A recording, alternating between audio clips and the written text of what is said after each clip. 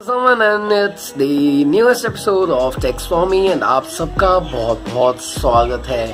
Actually LG V20 आपने title तो पढ़ लिया होगा, बट ये वीडियो कुछ अलग स्टाइल में है इस बार। जैसे कि मैं व्लॉग्स बनाता हूँ उस स्टाइल में बना रहा हूँ थोड़ा सा, तो होप करता हूँ आपको वीडियो पसंद आएगी। LG V20 काफ़ी अच्छा फ़ोन था, जहाँ पर हमें देखने को मिला काफ़ी बढ़िया मल्टीमीडिया स्टफ, जहाँ पर हमें काफ़ी अच्छे कैमरास मिले थे, एक हाई फाई ऑडियो टैग मिला था, सेकेंडरी डिस्प्ले, कौन भूल सकता है उस डिस्प्ले को, और कुछ बढ़िया और भी स्पेसिफिकेशंस। बट LG V20 में कुछ ऐसी चीज़ें थी जो कि वो बाकी ब्रांड्स के मोबाइल से थोड़ा सा लैग करता था। जैसे कि वहाँ पर डिज़ाइन जो था वो काफ़ी चंकी था, बहुत बड़े बड़े बेजल्स थे, यहाँ पर कोई वाटर रेजिस्टेंस नहीं थी, तो कुछ ऐसी चीज़ें थी जो V20 को पीछे छोड़ गई बाकी ब्रांड से। बट मल्टीमीडिया के मामले में कोई भी कमी नहीं थी। अब आया है LG की तरफ से V30, और V30 में ऐसा क्या खास है जो कि V20 को ओवरकम करेगा? भैया खास नहीं है, LG V30 is a beast and I think by seeing it first time I am in love. Yes, LG V30 से लव एट फर्स्ट टाइम हो गया है, and first sight actually. And अगर मैं कहूँ डिज़ाइन के बारे में, चाहे वो हो परफॉर्मेंस के बारे में, I think LG can beat the Note 8। LG ने वो सब चीज़ें कर दी हैं V30 के साथ जो कि V20 में प्रेजेंट नहीं थी, और ये LG V30 का एक बहुत ही बढ़िया एडवांटेज हो सकता है। And I think V30 is the mobile जो कि Note 8 को एंड iPhone 8 को बहुत बढ़िया टक्कर दे पाएगा। So let's start with some details और LG V30 के बारे में अच्छे से बात करते हैं।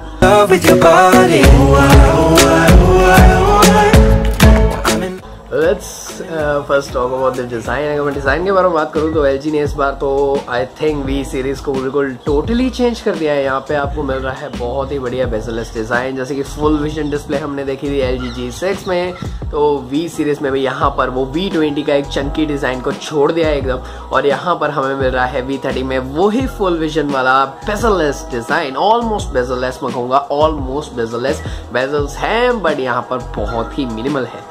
एक्चुअली यहाँ पर आपको मिल रहा है 83% का स्क्रीन टू बॉडी रेशियो, मतलब आपके पास स्क्रीन बहुत बड़ी है यहाँ पर, बट जो फॉर्म फैक्टर है फ़ोन का वो काफ़ी ज़्यादा छोटा है। जो फॉर्म फैक्टर है एक्चुअली वो मिल रहा है एक डिवाइस जिसमें 5.5 इंचेस का फ़ोन आना चाहिए, बट यहाँ पर आपको उस फॉर्म फैक्टर के बीच में 6 इंचेस की एक बड़ी डिस्प्ले मिलने वाली है, और ये काफ़ी ज़्यादा हैंडी है, और डिवाइस जो है वो काफ़ी ज़्यादा प्रीमियम लग रहा है। यहाँ पर डिज़ाइन बैक से अगर देखें तो LG G6 से काफ़ी सिमिलर है भी, बट यहाँ पर सैमसंग के डिवाइसेस से भी काफ़ी ज़्यादा सिमिलर है। G6 से इसीलिए क्योंकि डुअल कैमरास आपको मिलेंगे, उसके नीचे आपको एक फिंगरप्रिंट स्कैनर देखने को मिल जाएगा जो कि होम में ही एम्बेडेड है, होम बटन है एक्चुअली वो, और साथ में आपको वहां पर मिल रही है ग्लास बैग जो कि सैमसंग में मिलती है। LG ने भी एट लास्ट ग्लास बैग के साथ V सीरीज को लेकर आए हैं। यहाँ पर काफ़ी डिफरेंट लग रहा है डिवाइस, काफ़ी यूनिक लग रहा है। LG G6 के साथ सिमिलर ज़रूर है बट उससे थोड़ा सा रिफाइंड लग रही है बैग। सामने साइड से बात करें तो जो स्क्रीन टू बॉडी रेशियो 83% कर दी है, यानी कि जो बेजल्स है वो मिनिमल है। यहाँ पर अगर मैं एजेस की बात करूँ तो वो भी थोड़ी सी कर्व्ड है इस बार LG की तरफ से, एंड यहाँ पर जो वो कर्व्ड है एक्चुअली बहुत ज़्यादा नहीं है, गोरिल्ला 5 का यूज़ करके यहाँ पे कर्व बनाया गया और वो काफ़ी बढ़िया लगता है। और यहाँ पर बैक से भी जो है डिवाइस कर्व्ड आपको एजेस मिलती है, तो डिवाइस काफ़ी ज़्यादा स्टडी है, काफ़ी अच्छा मेटल एंड ग्लास का कॉम्बिनेशन यहाँ पे लगाया गया है, तो डिज़ाइन थोड़ा काफ़ी बढ़िया है। तो V सीरीज में जैसे हमने V20 में देखा था काफ़ी चंकी फ़ोन था, यहाँ पर बड़े बड़े बेजल्स थे, एक छोटी सी स्क्रीन टू बॉडी रेशियो थी, 5.7 इंच की हमें मिलती थी, बट वो जो फॉर्म फैक्टर था डिवाइस का बहुत ही बड़ा था। यहाँ पर जो फॉर्म फैक्टर है वो काफ़ी अच्छा है। तो डिज़ाइन के मामले में आई थिंक मैं इसे Note 8 से ऊपर देख रहा हूँ, क्योंकि Note 8 का भी डिज़ाइन मुझे इतना ज़्यादा पसंद नहीं आया देखने में जितना Note 8 was my favourite before this launch actually. इसके बाद मेरा LG V30 जो है वो फेवरेट बन गया है। मुझे काफ़ी हद तक ये Note 8 से ज़्यादा प्रिटी लग रहा है, and I think fingerprint scanner की पोजीशन जो है वो Note 8 से काफ़ी ज़्यादा बढ़िया है। एंड डिस्प्ले की बात करूँ तो डिस्प्ले यहाँ पर काफ़ी ज़्यादा इम्प्रूव की गई है, क्योंकि LG ने एट लास्ट LCDs को छोड़ के अपनी होम प्रोड्यूस OLEDs को यूज़ करना शुरू किया है। And the thing is design में आपको V20 में देखने को मिला था सेकेंडरी डिस्प्ले, और इस बार V30 में वो सेकेंडरी डिस्प्ले नहीं है, वो गिमिक ख़त्म हो गया है, जो कि I think it was not a gimmick for me, मेरे को वो काफ़ी अच्छी लगी थी सेकेंडरी डिस्प्ले, बट V30 में यहाँ पे सेकेंडरी डिस्प्ले खत्म कर दी गई है। एंड आपको एक सॉफ्टवेयर के अंदर ही एक फीचर मिल रहा है जहाँ पर आप उसे स्लाइड करके उस जो है डिस्प्ले को सेकेंडरी डिस्प्ले की तरह उसे इस्तेमाल कर सकते हैं, कस्टमाइज कर सकते हैं और अपना जो है OLED पैनल के ऊपर, जैसे कि हमें पता है ऑलवेज ऑन डिस्प्ले होती है, वहां पर अपना आप जैसे आप नाम का सिग्नेचर रखते थे सेकेंडरी डिस्प्ले पे, वहां पर आप लगा सकते हैं ऑलवेज ऑन डिस्प्ले के ऊपर। बट सेकेंडरी डिस्प्ले जैसी कोई भी चीज इस पर नहीं मिल रही है। तो display is a quad HD one with the OLED panel. तो क्वाड HD है वो भी काफी मजेदार चीज है। एक तो OLED के साथ क्वाड HD आना बहुत बढ़िया, तो आपकी जो स्क्रीन की व्यूइंग एंगल्स हो, चाहे वो कलर प्रोडक्शन हो, ब्रिलियंट है। यहाँ पे डिस्प्ले बहुत ही बढ़िया है। तो LG G6 की हमने डिस्प्ले देखी थी, काफी अच्छी है और 18:9 की एस्पेक्ट रेशियो के साथ यहाँ पर आ रहा है। तो आपको पता है कि जो आपका फोन है वो वाइड कम होगा और लेंथ ही ज्यादा होगा, तो फोन हाथ में पकड़ना भी आसान है, चलाना भी आसान है, और जो डिस्प्ले देखने का मजा है वो तो कुछ और ही है। So guys it's raining and I think इस वक्त हार्डवेयर के बारे में बात करने के लिए बहुत ही अच्छा टाइम है।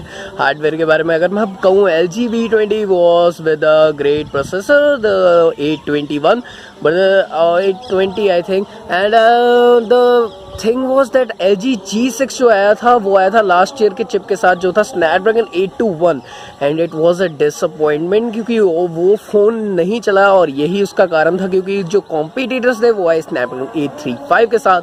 सो LG this time is coming with a great hump, and यहाँ पर आपको मिल रहा है लेटेस्ट स्नैपड्रैगन का 835, एंड आई थिंक जो हार्डवेयर यहाँ पे लगाया गया है वो LG G6 में होना चाहिए था, बट ओके देर आए दुरुस्त आए। यहाँ पर हमें जो एक्चुअली हार्डवेयर मिल रहा है वो है स्नैपड्रैगन का 835 and it is supported by 4 GB of RAM.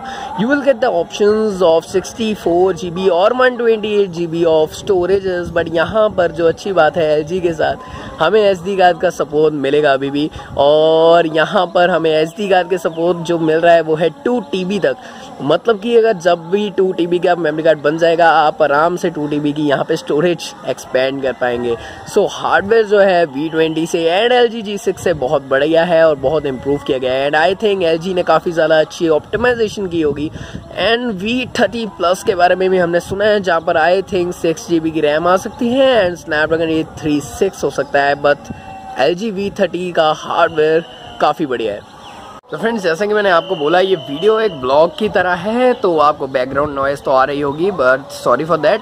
But if I talk about the cameras, क्योंकि कैमरास जो है वो मेन चीज़ है, मल्टीमीडिया फ़ोन है, यहाँ पे कैमरास जो लगाए गए हैं वो LG ने बहुत ज़्यादा इम्प्रूव किए हैं। यहाँ पे 16 मेगापिक्सल का कैमरा आपको मिल रहा है जो कि स्टैंडर्ड कैमरा है, एंड एक मिल रहा है 13 मेगापिक्सल का जो कि सुपर वाइड लेंस है। यहाँ पर आपको जो लेंस सुपर वाइड है वो LG G6 से भी थोड़ा सा इम्प्रूव किया गया है। अगर मैं अपर्चर साइजेस की बात करूँ तो 16 मेगापिक्सल में आपको जो अपर्चर साइज मिलता है वो है 1.6 का, and I think not, I am sure that ये एक पहला डिवाइस है जो कि अपर्चर 1.6 के साथ आ रहा है, and this is the most wide aperture in any smartphone ever.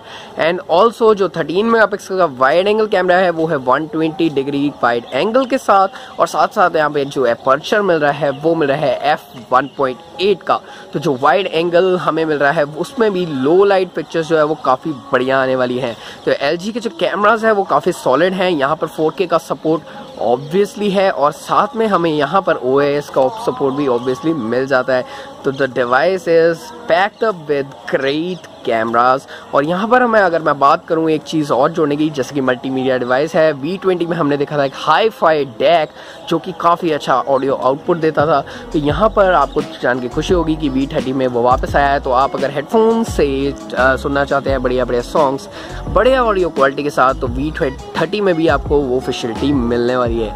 And more over that if I talk about the camera recording, अगर आप V20 में अगर आप वीडियो रिकॉर्डिंग से काफ़ी खुश हुए थे क्योंकि manual controls were there, then V30 is enriched with the same features, and यहाँ पर भी आपको वीडियो रिकॉर्डिंग के वही सेम मैनुअल कंट्रोल्स मिल रहे हैं, but and also you are getting some cine effects. LG ने सिने इफेक्ट्स मतलब सिनेमैटिक शॉट्स आप ले सकते हैं। यहाँ पे 13 ऐसे इफेक्ट्स जोड़े गए हैं जो कि अगर आप ऑन द गो अगर आप सिनेमैटिक शॉट्स लेना चाहें तो आप बहुत बढ़िया सिनेमैटिक शॉट्स ले पाएंगे। तो बहुत ही यहाँ पर काम किया गया है कैमरास के ऊपर, और ये डिवाइस काफ़ी ज़बरदस्त है कैमरा वाइज और एक बीस्ट कैमरा है।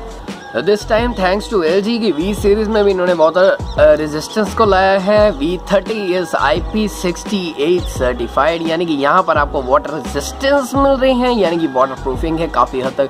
एंड आप वही जैसे कि सैमसंग S8 में हमने देखा, जैसे कि आधा घंटा तक हम स्विमिंग पूल में जा सकते हैं 1.5 मीटर तक, ये अब हम कर पाएंगे LG V30 के साथ। एंड यहाँ पर वाटर रेजिस्टेंस है और काफ़ी बढ़िया है। यहाँ पर फिंगरप्रिंट स्कैनर की बात करूँ तो काफ़ी ज़्यादा बढ़िया पोजीशन पे है।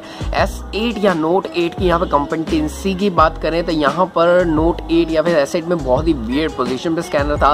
LG को पता है लोगों की डिमांड की स्कैनर या फिर होना चाहिए फ्रंट पर या फिर होना चाहिए बैक पर कैमरास के नीचे, तो LG ने बहुत ही बढ़िया जगह ढूंढी है कैमरास के बिल्कुल नीचे गोल कलर आकार में। और यहाँ पर जो ये गोल फिंगरप्रिंट स्कैनर है, ये just not a fingerprint, it's also a home button. तो LG की वही ट्रेडिशनल अप्रोच, पीछे की साइड होम बटन के साथ fingerprint scanner. And I think ये मेरी पर्सनल फेवरेट जगह है फिंगरप्रिंट स्कैनर के लिए। एंड थैंक यू यार, तुम वाटर रेजिस्टेंट लेकर आए हो। एंड V20 में ये सबसे बड़ी कमी थी क्योंकि V20 was also a flagship of last year and it was not having that water resistance. And आजकल की डिमांड है कंज्यूमर्स की water resistant, and at last LG ने ये सुन लिया है। I think I'm forgetting about a really important topic and that's the battery.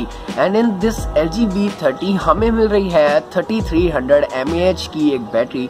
I think Note 8 में ये सेम बैटरी है and Note 8 and LG V30 में आपको 3300 mAh की बैटरी मिलती है। Now the thing is किस फोन में बैटरी ज़्यादा होगी ये पता चलेगा जब LG का V30 हैंड्स ऑन के लिए आएगा, रिव्यूज के लिए आएगा, ये टेस्टिंग होगी, उसके बाद पता चलेगा कि LG ने V20 को कितना ज़्यादा ऑप्टिमाइज किया है।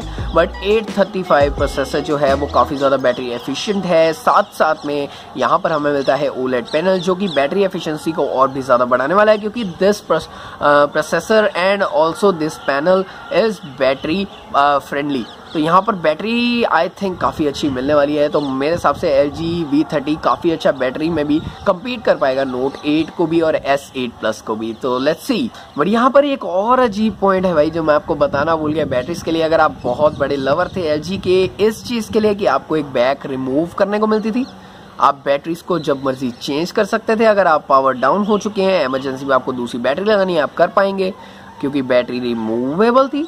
तो LG V30 के साथ आप इस चीज़ में डिसअपॉइंट होंगे अगर आप LG के इस कारण के फैन थे, क्योंकि यहाँ पर इस बार non removable back and non removable battery लगाई गई है। तो LG ने इस बार इस चीज़ को कर दिया है बाय बाय एंड टाटा, क्योंकि यहाँ पर LG ने अप्रोच लिया है एक बेटर एंड स्लीक डिज़ाइन की, जो कि आज के कंज्यूमर्स की डिमांड है। बट कुछ रेयर पीपल हैं मेरी तरह जिनको रिमूवेबल बैटरीज का कंसेप्ट अच्छा लगता है अभी तक, बट अनफॉर्चुनेटली वो ख़त्म हो चुका है क्योंकि एक better design and sleek design के लिए कुछ अच्छी चीज़ के लिए कुछ सेक्रीफाइस तो करना ही पड़ेगा।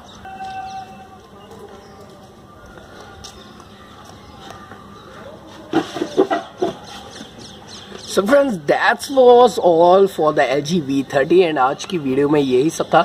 बट LG V30 के अगर मैं अपने ओपिनियंस देना चाहूँ जो कि फर्स्ट इंप्रेशंस के साथ है हिसाब से है, जो कि स्पेसिफिकेशन सामने आई हैं, जो कि डिज़ाइन सामने आए हैं, जो कि बाकी सब फीचर्स सामने आए हैं, तो V20 एंड LG G6 से ये काफ़ी ज़्यादा ऊपर है डिवाइस। यहाँ पे डिज़ाइन जो है वो काफ़ी ज़्यादा ब्रिलियंट है। जो यहाँ पर हमें डिस्प्ले मिल रही है इट इज़ मेस्मराइजिंग।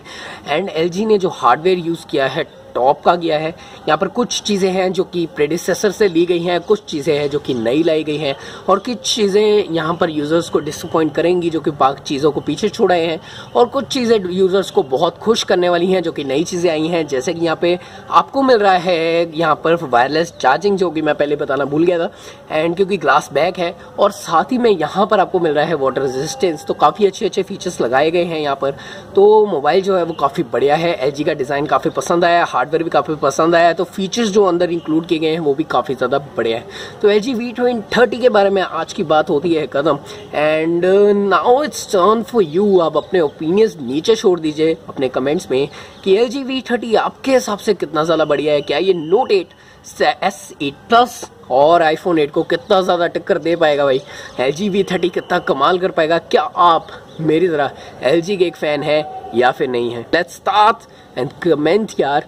कमेंट कीजिए एंड मैं आपको रिप्लाई करूंगा आपके हर एक कमेंट के बारे में। कोई भी क्वेश्चन हो तो प्लीज़ बता दीजिएगा एंड अगर आप फर्स्ट टाइम आए हैं सब्सक्राइब करना मत भूलिएगा, कंसिडर सब्सक्राइबिंग एंड मैं मिलूंगा आपको अगले एपिसोड में। मैं हूं मन, आप देख रहे हैं चेक स्वामी। ऐसे ही आते रहिए, प्यार बनाए रखें एंड मज़े करते रहिए, अपना और अपने चैनल वालों का ख्याल रखिए एंड कीप स्माइलिंग।